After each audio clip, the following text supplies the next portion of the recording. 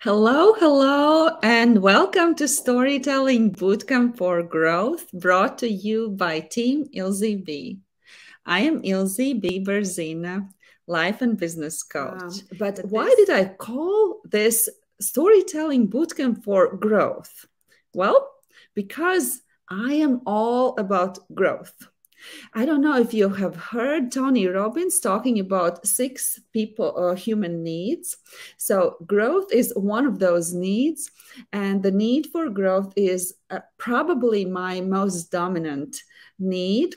So I am creating this bootcamp for everybody who also has that need for growth. The first story type is the core story. And the core story is probably the most important story to have for your business. Like everybody really, really needs to have the core story, because if you don't have a core story, then your messaging when you try to build your brand may sound random. People might not get you. I think it's time to actually dive into the storytelling, because that's why we are all here for, right? Okay. And the first guest is Scott Thomas, who is actually my friend, who later signed up to experience coaching with me.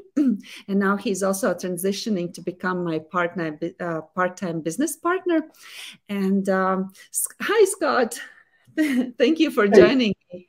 Yeah. So Scott Thomas has 20 years of experience in working in analytics, sales coaching, training, quality improvement, process design and improvement, root cause analysis, and leadership.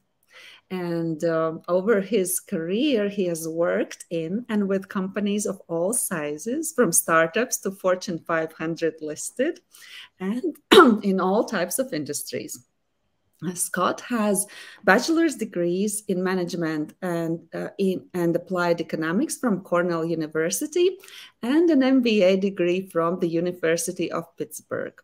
And Scott is also an active participant and leader in local Toastmasters international speaking organizations, which is actually where I met Scott. So how about we just dive straight in? And are you ready to share your story? I'm ready. All right. I think you go ahead. Okay, fantastic. So the floor is yours, Scott. Well, thank you, Ilze. I appreciate the opportunity to be here and share a little bit about my story. I was on my way in for a performance review one morning, feeling relatively confident about myself. My numbers had been good.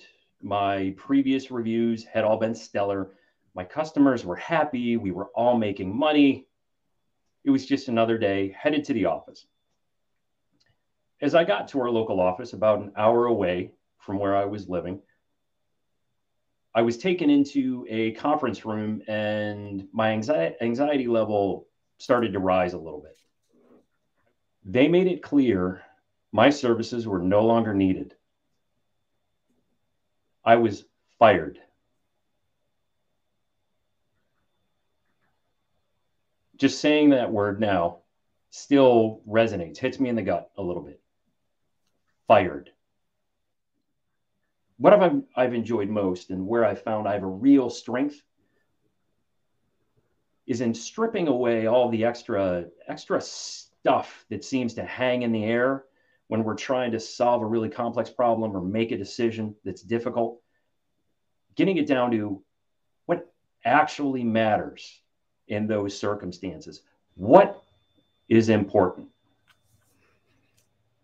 Now, you would think, I've got safety, I've got security, I'm doing something I enjoy, that I sometimes still get to do,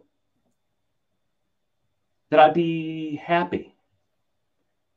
And for a time, I've told myself that I am. The universe, though, as it tends to do, decided to give me a very subtle, gentle push in the right direction late last year, the way that the universe usually does.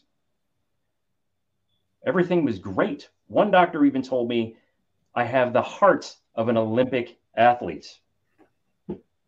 I have nothing else body-wise of an Olympic athlete, but the heart I've got. About a month and a half after the first event, I went in for my last test to see if there's anything else they can possibly find before they gave me a clean bill of health that everything was exactly how it should be.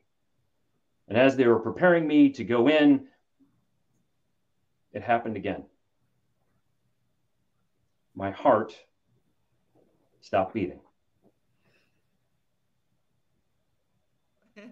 Yeah, I'm misusing the words. So why did you choose these two events of your life to share with us within your story? Yeah, that's a great question. And I always go over time, so I apologize. Those two stories for me, and we'll talk more about it for those folks who are interested in doing the deep dive.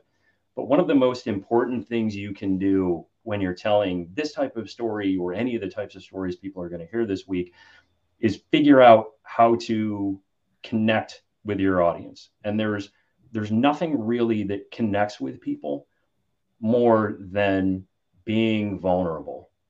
Everybody. Yes, absolutely. So what I also wanted to point out, and we are going to see more vulnerability in this group during the upcoming days. What I also wanted to point out two more things is that you had actually two stories within one story. And you talked about yourself professionally and your journey as a professional, and how you actually had this unsuspecting, like happy life, right? And then you fell into this big ditch, and then you had to figure out how to climb out of that ditch, and your thought process on the way, back up. And then about, you called them handcuffs, security, and what was it? Safety, security, basically. Yeah, almost synonyms. And yes, and then and then again, you have sort of a happy life, but then a life event happens, and how that changes the whole narrative, right? So when I start coaching, I typically ask people to share with me their vision, and from the life perspective. And only then, if I do business coaching, we narrow it down to the business perspective, because we want that business to be happy business and congruent with your life values. And time, as I now understand, and probably health, is your priorities, and they are mine as well. So this resonates really, really well with me. So I see